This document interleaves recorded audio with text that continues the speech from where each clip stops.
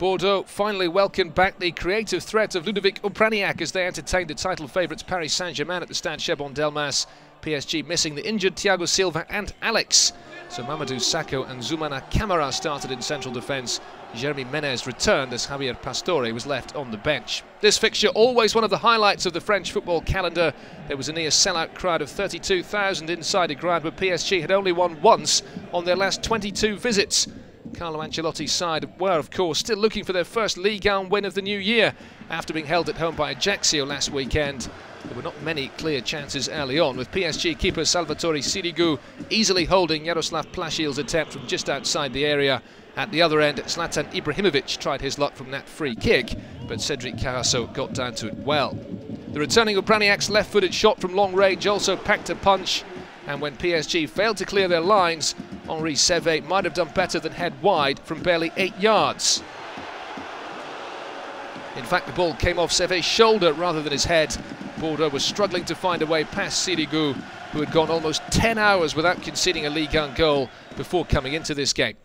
And it was PSG that got the breakthrough 2 minutes before half-time. €40 million January signing Lucas Moura with the assist, and Ibrahimovic with the finish under CARRASSO.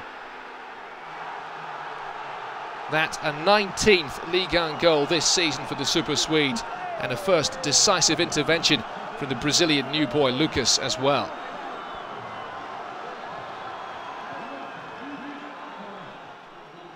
That goal separated the sides at half-time, and Bordeaux's run of 18 home matches without defeat, stretching back to March last year, was under serious threat.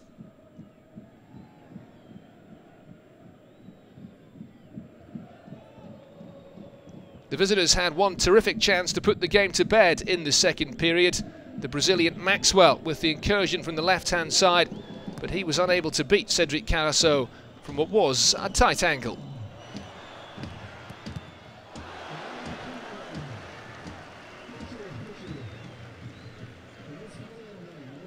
Bordeaux knew that a win could take them back up to 4th place in the table, and they never gave up. Indeed, they had twice as many shots on goal as their opponents.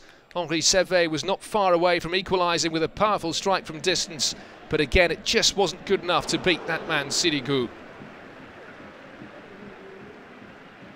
A single Ibrahimovic goal handing PSG another potentially vital win in their bid to win a first title in 19 years.